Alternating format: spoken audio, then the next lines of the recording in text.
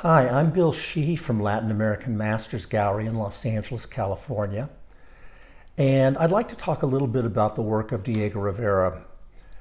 Diego Rivera was a great Mexican artist, born in 1886, died in 1957.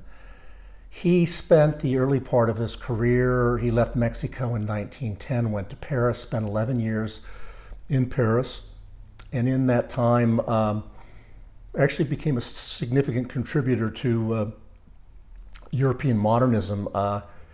He did some great paintings in a Cubist style that were important, and of lasting beauty. They really hold up.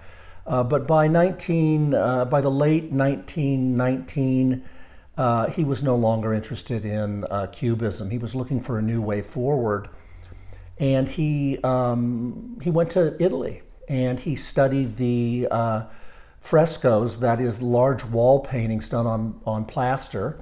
From the Italian Renaissance. And he took that knowledge, that technical knowledge with him back to Mexico in 1920 to do a series of public murals in Mexico City on which his reputation largely is based.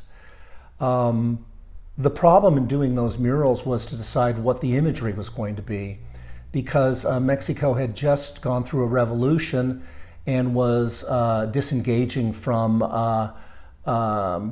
colonial rule. You know, a lot of people were trying to figure out what it was to be Mexican. And Diego had that same issue as an artist. What was the imagery going to be of this work? So his real inspiration came largely from a trip to the Isthmus of Tehuantepec in the state of Oaxaca in 1920, where he saw a lot of the beautiful Tehuana women, very regal, very strong.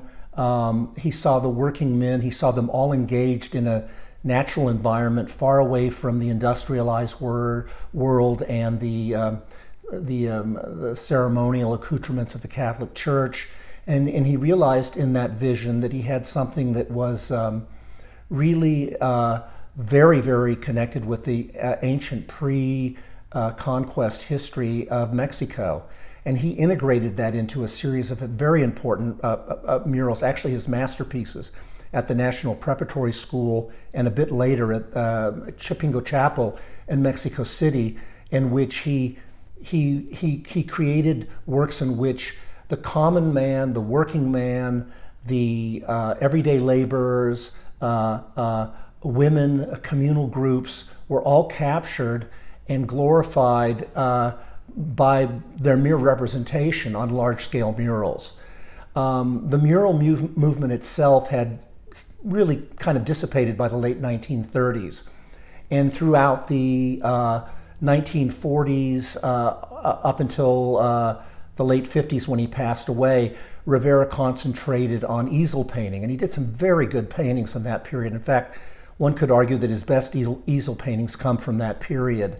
The painting to my left here we'll be talking about in another talk, but I hope you found this conversation on Diego Rivera a bit edifying. If you'd like to know more, I'll be doing a couple of other videos. Thank you very much.